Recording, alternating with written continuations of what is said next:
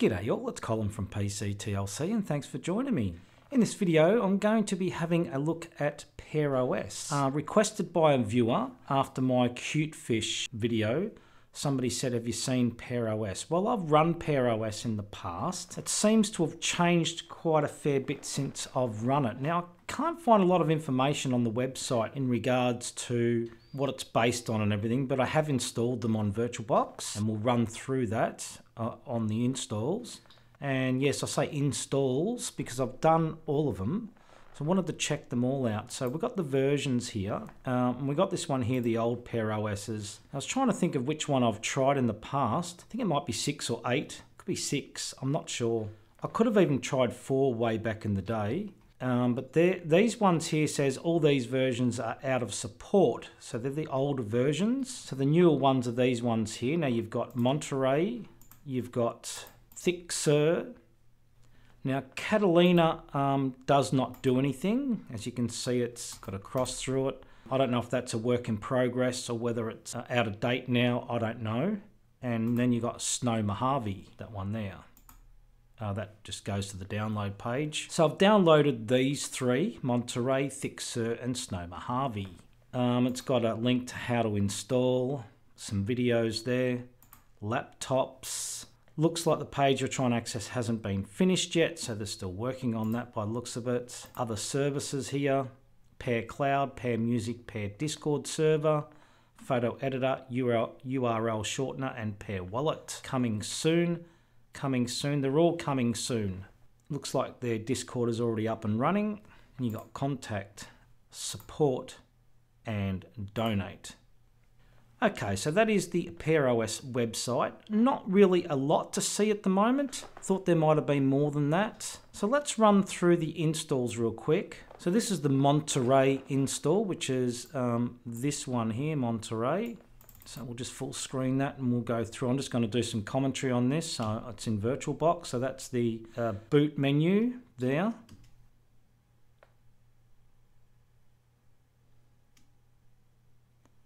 Quite a few options there in the boot menu, so let's move forward and check the install out. Boot splash screen takes you into a live desktop.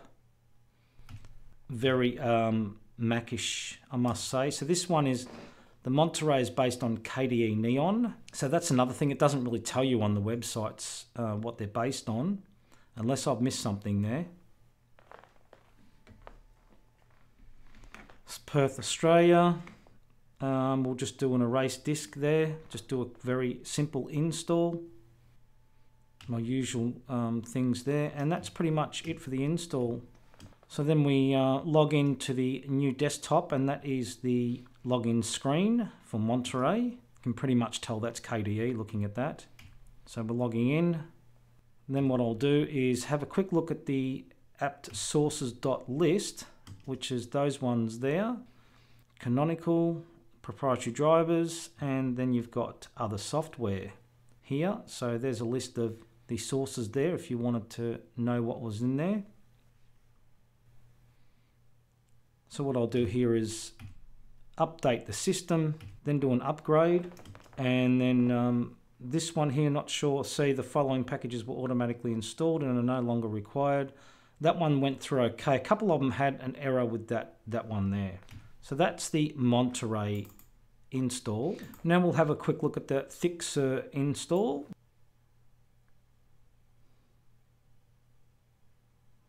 Some similarities there to the previous Monterey one. It's the boot screen. That's the Thick Sur. So we'll install that.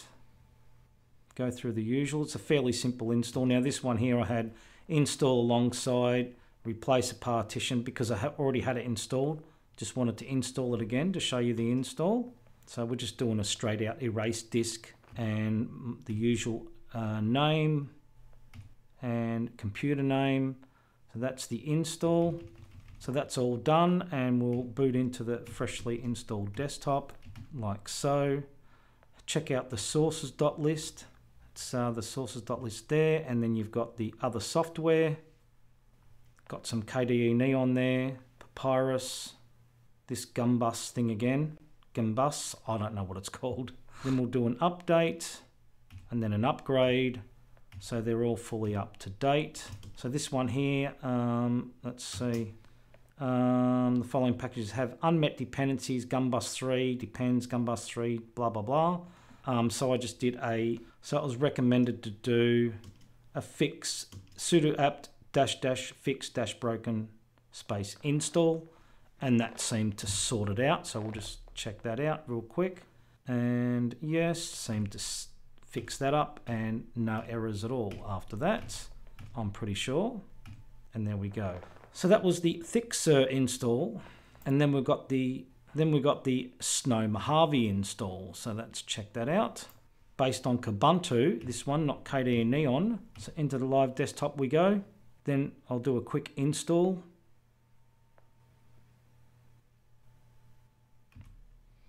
Normal install third-party software, guided use entire disk, and that's install started. And then it asks you to do that after you've done that, is to install your time zone and name and things. So that's that, and that's done. Restart now, and then we'll go to the login screen. And that one was an auto login, which I didn't realize, to be honest. Go to sources.list. There we go, sources.list. A lot of them are commented out anyway. And then we'll do an update. So full upgrade there in the Muon package manager. And did that. Restart is required. And there we are in the desktops. That's the install of all three. Just a very quick run through. Very much all very similar installs. The installer slightly differs, I've noticed, on all three, which is interesting. I think that must have been a Kubuntu installer, I think. No, I'm pretty sure they're all Calamaris. Yes, I'm pretty sure the Thixer and the Monterey were Calamaris, and the Snow Mojave, I think, was an Ubuntu installer. So let's check these distros out. So here we are on the Thixer at the login screen. Can only hope my sound stays okay, because my sound went all funny last time running VirtualBox. So they all seem to be based on KDE, and they all have different themed desktops by the looks of it. So we've got a launch pad here. So let's just check what it's got in here. So that's the second page. Got a theme switcher here. That's interesting. Let's check that out. Light, dark, auto, software updater, system settings, system information. So there's your system information there. Software and updates, pair TV. That wasn't working on live desktop, and it doesn't appear to be working on the installed desktop either. Not sure if that's a VirtualBox thing. Now this one here is files. Can only assume that that's GNOME files. About files, yep, that's GNOME files on a KDE desktop. Fair enough. They've got Kvantum Manager, PearOS Store. What is that? So that's the GNOME store. Store's still loading. Not sure what this is. PearOS, Spectacle, Software Update, Software and Updates. So that's all Ubuntu based stuff there. Okay, so there's the software store. About Pear Store. Pear Store 3.36.1. Software is up to date. Installed, explore. And your buttons are on the left hand side of the window. You've got a downloads here, so you've got a downloads folder that just shows anything in downloads. Interesting. Sieve editor, I'm not sure what that is. Sieve editor. Have we got an about, help and about? Oops, not KDE. About, Sieve editor. Not sure. Haven't heard of that one before. Peary, I want to know what that is. If I can figure out, what can I help you with? Peary, so it's a Siri. Okay. Right. So we have a calendar here. Bit hard to see. What's this one here? Notifications sliding in and out. Internet, microphone, battery and brightness. Well, I'm on VirtualBox, so that shouldn't even be showing up, I would have thought. It's only for laptops. Sound. You got sound adjustments here and a link to quick settings, to sound settings. And this thing here, I'm not quite sure what this is. Oh, okay. So battery, do not disturb, Wi-Fi, Bluetooth, airplane mode. What's that? Shutdown?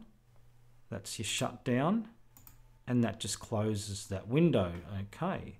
And it looks to me like we've got global menus. Well, I thought we did. No global menus for GNOME software because that's got the client-side decorations. Would that be right? Let's try Firefox and see if the global menus are working for that. I don't know. It's got this thing up here, but when you close something, the global menus are back there again. They don't do anything. You got this menu here, force quit, App Store. So this force quit here, if you force quit, and let me show you something. This is what I did. This is what I did on the live desktop, I think. I hit that, click that, and now if you click on something, it'll close it. Now what I did was I clicked on this menu and it killed the menu and I couldn't shut the system down.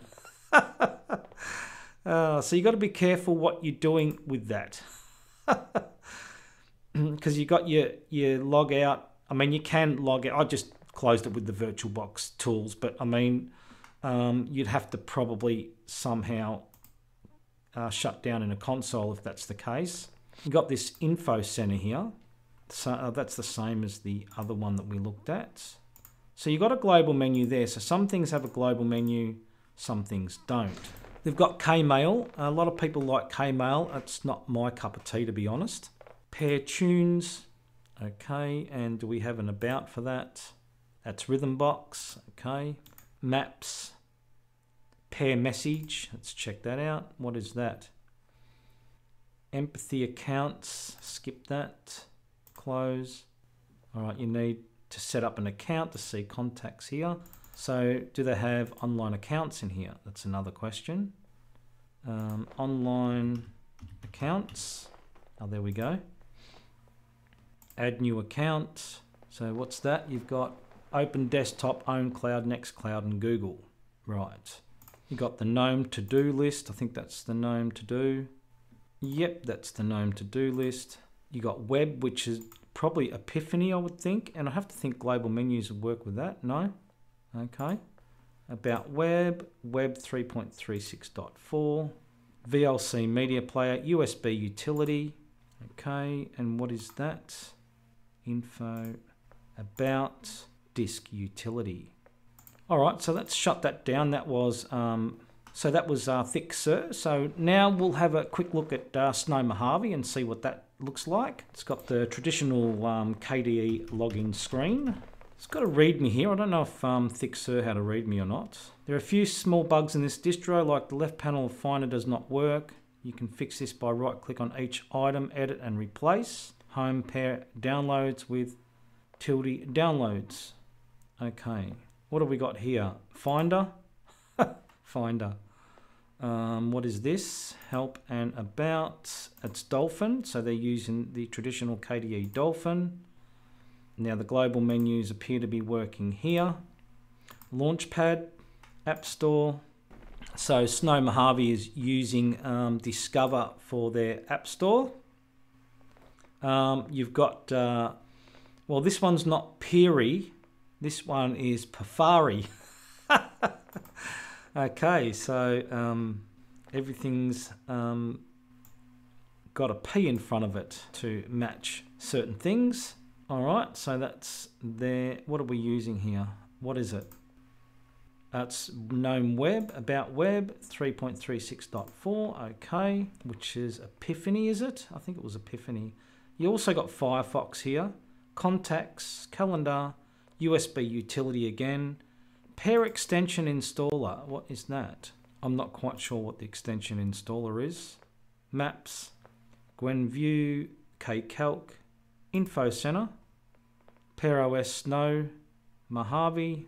What's this one? Muon Package Manager as well as Discover. So they've got Muon and Discover.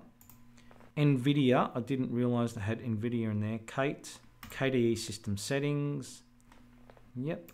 And they've also got Rhythmbox. Integrated Development Environment. Text. Pair Extension Editor. Okay, I'm not quite sure what that is. Never heard of that before. No, I don't want to save that. We got calendar, typical KDE things up here. No batteries available. Let's pick that up. Bluetooth, volume, applications, devices, configure volume. Okay. What's this one here? Networks and network usage. Okay. So launcher. Let's see if there's anything else we've missed here. KTorrent, Latte, LibreOffice, KDE Partition Manager, Elisa for music, document viewer, Pulse Audio volume control, Thunderbird Mail instead of, so they're using Thunderbird, not Kmail. That's, I think Thunderbird's a good choice. From my opinion, I like Thunderbird anyway. And you got Spectacle, Scan Light, system settings. Okay, we've looked at that already pretty much. All right, so that was Snow Mojave, PearOS Snow Mojave. Quick look at that one, and let's shut that down, and we'll have a look at the last one, Monterey. So let's check out that distro. So here we are at the login screen of PearOS Monterey. And this is PearOS Monterey installed on VirtualBox. That too has Peary, software and update, software update, Pear TV. That doesn't appear to work either.